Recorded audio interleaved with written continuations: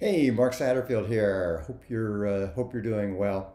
I don't know if you're the kind of person that hangs on to stuff or not. I'm a total pack rat. Matter of fact, Marion and I rarely fight. The only time we actually fight is when we're like cleaning out the garage because she's from German extraction and just wants to shove everything out of the garage.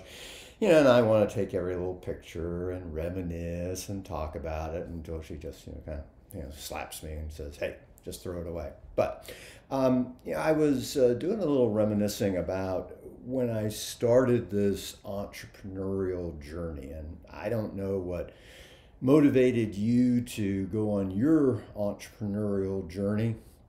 Uh, but for me, when I think about kind of how I started and how I got here, for me it was a couple of books, and I've always been a book person. I was fortunate enough that as a kid my dad used to read to me, read me Treasure Island, War of the Worlds, and Sherlock Holmes. So books have always been real important to me. Went on to get a degree in English literature from Washington University. So anyway, so there's really two books that stand out for me. And the first is actually this one. It's a book called The Computer Entrepreneur.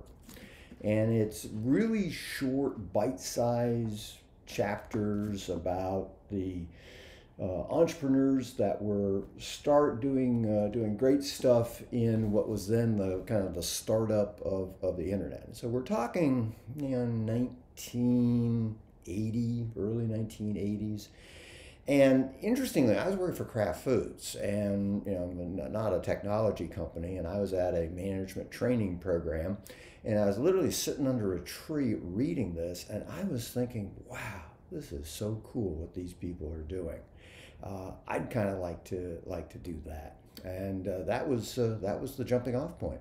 Then the first book that I actually started reading that showed me kind of how to do it was this book here, Jeffrey Lance, Tricks of the Trade. I mean, you can see like coffee stains on it, everything like that.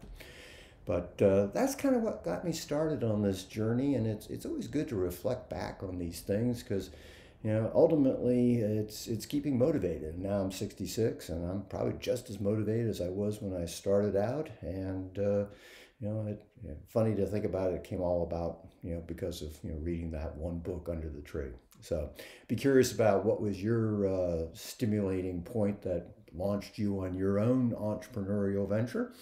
So if you want to share that, I'd love to hear it. So uh, thought I'd drop in and talk to you a little bit about the entrepreneurial journey this morning, and hopefully we'll have a chance to speak in person one of these days. But until then, bye for now.